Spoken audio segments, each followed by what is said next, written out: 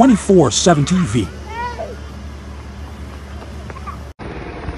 In the wake of the Supreme Court overturning Roe v. Wade, a pro-abortion rights advocate says they are scaling one of the soaring arches of the Frederick Douglass Bridge in protest.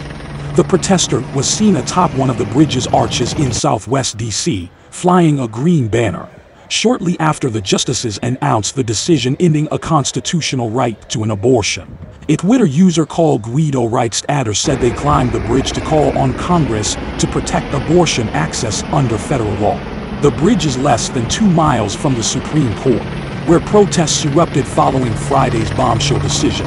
Washington, D.C. has some of the least restrictive abortion laws in the country.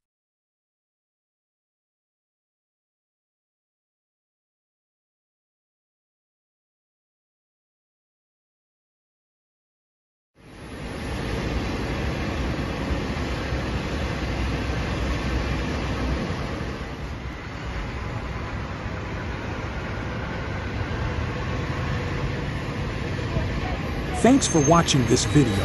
If you liked it, subscribe my channel. It's Mike from 24/7 TV.